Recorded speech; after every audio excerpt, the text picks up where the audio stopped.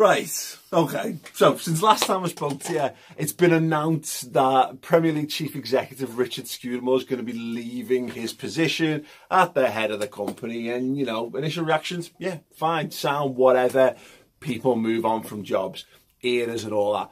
Then you find out that he's going to be getting given a £5 million golden handshake for leaving. Thank you very much. Please don't tell anyone where all the bodies are buried. Is £5 million.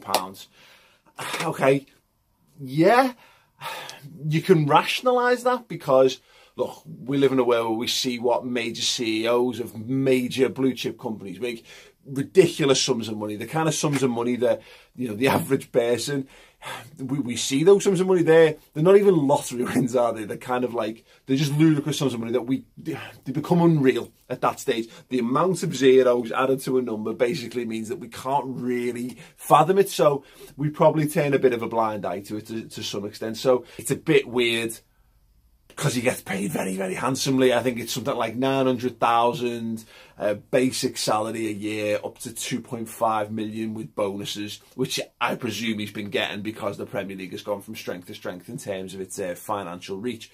But then you find out that that £5 million golden handshake is going to be constructed of individual £250,000 payments from each of the Premier League's 20 clubs. Fuck off. Fuck off. Fuck off. It's absolutely ridiculous. Genuinely ridiculous. Now, look, if you were to pare this back to a level that I guess we'd all be able to relate to, and that's Sandra from accounting. She's leaving. She's been a dedicated servant to the office for 10 years, 20, whatever. And she's leaving, and someone in the office says, right, we're going to have a little whip round for Sandra just to say thank you very much for all your diligent hard work. You know what you do? Yeah, maybe you slide a £5 into the card, or, you know, if she gave you first pick of the donuts, or, you know, she's just that extra little cheeky smile as you walked in the morning. Maybe you'd slip a 20 in there or whatever, and maybe you would write a more personalised message in the card rather than like, ta-da, Sandra, and then sign your name. You know, maybe you do something a bit more heartfelt because you know how important she is and what, you know, what a great servant she's been. So fine, I get it. I get that there's something in that. The concept isn't totally ridiculous, but the fact that it comes from a football world makes it pretty bloody ridiculous. In addition to that, look, we've all seen that episode of Friends where Ross moves into the building and he doesn't want to chip in for the super who's leaving, and then everyone shuts him out. So you don't want to be that club, which makes it doubly bad, I think, for the likes of Cardiff. Yeah, for the likes of Cardiff who were going, brilliant. £250,000 out of our house pocket. For what? For fixing that problem last year when we were in the Championship. Brilliant. Great idea. Absolutely spot on. Love it. Brilliant. Great. Yes. Let's do that. Am I angry at Liverpool for purportedly being one of the clubs that's supposedly agreed to this? Yeah, I am. For a club that's gotten so much better at being engaged with its fan base, it's gotten so much better at being more like the people that are at the heart of the football club. Scousers, socialists, people who care about people who want to see the money that the club has spent in much more positive ways. Yeah, I'm annoyed that it's not gone like that because I think I think if you took a vote of Liverpool fans, I think the vast majority of them would say, no, don't give him that money.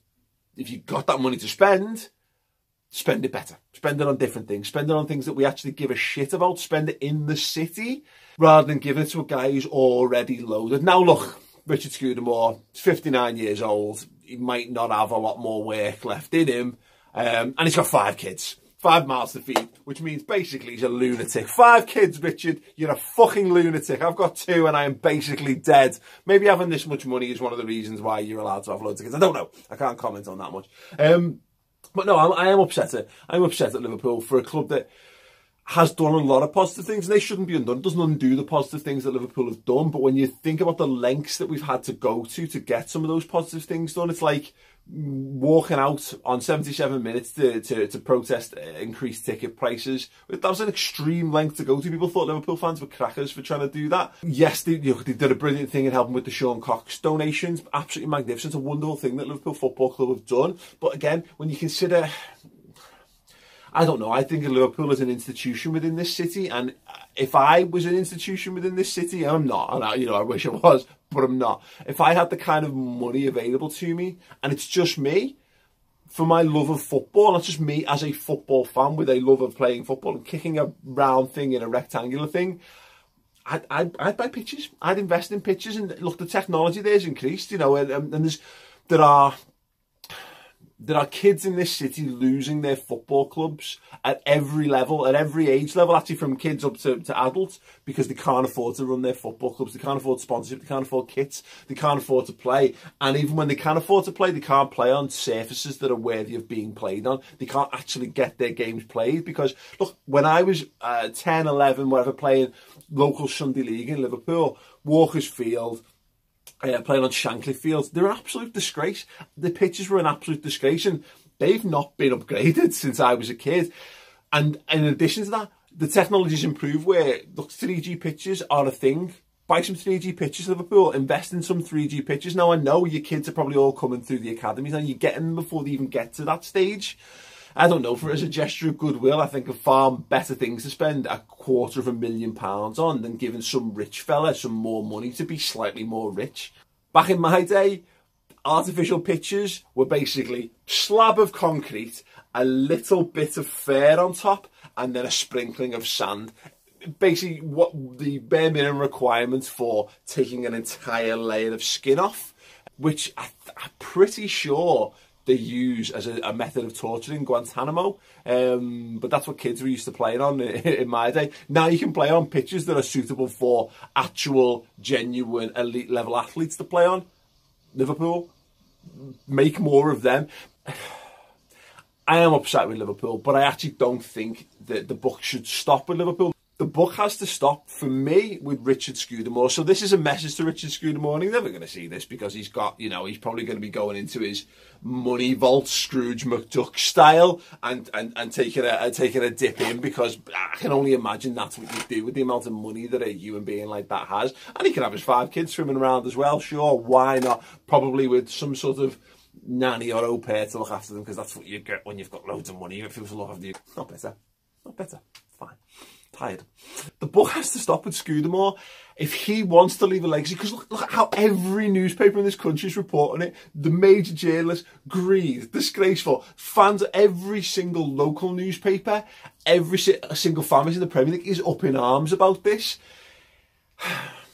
Now, I don't know, he gets to walk away from football, and if I got offered £5 million, I'd like to think that I'd be a much more magnanimous person, but I don't think any of us could ever truly know how to react to that situation, because let's be honest, none of us are ever likely to be in that situation or have been in it to truly say, I did it, therefore there's my reaction, therefore here's me on my high horse, knowing that I gave my £5 million away. In your face, Scudamore, I'm a much better man than you. Richard Scudamore needs to step up and say, thank you very much for that wonderful gift from the Premier League. Here is my legacy. And my legacy is this. Thank you very much, Liverpool, for your 250,000. Thank you very much, Bournemouth, for your 250,000. Everton, Southampton, whatever. Have it back. Have it back, but I want you to invest in football infrastructure within your city, within your local community. And listen, I've got a bit of an ego, so I want you to name, whatever you do, the Richard Scudamore Centre for Liverpool, for Bournemouth or whatever. Look, fine, I probably won't say that, but if the clubs want to do that, fine. But do something. Richard Scudamore Day, where every kid, every football pitch within a city is free to play on for kids aged between 6 and 18. And on that free football day, then, you get, these are the things, something that contributes positively towards the culture of football, as opposed to continuing what has been the culture of football established by the Premier League and the rich motherfuckers who help to finance it, of one of just greed and selfishness and making life more difficult and taking things away from what football is at its core. And at its core, it's a sport that anyone in the world can play. But if you want to play it at an elite level, you need to have elite level facilities, or at the least playable facilities and support to make that happen. So if you want a greater England national team, if you want more homegrown talent, you've got to stop complaining. It's not Brexit's fault that we've got loads of foreigners. It's just that they're better at football than we are. They've got Spain 10 times the coaches. I'm plucking that figure out of the arse, but it's not far wrong. Masses more coaches, loads more support, loads more people getting into a better standard of football.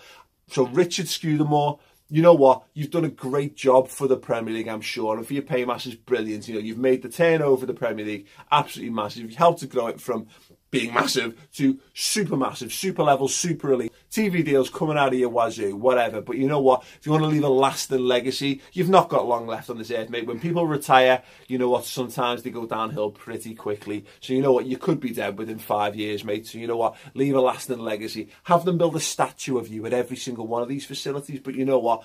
Be a bigger man, be a better man, and be better for football in this country.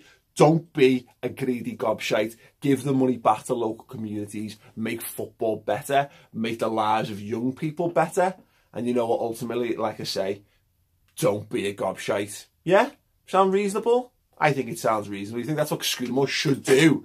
And suggestions on how he should be donating the money, or what that money could be most positively spent on, let me know in the comment section underneath. That'd be most appreciated.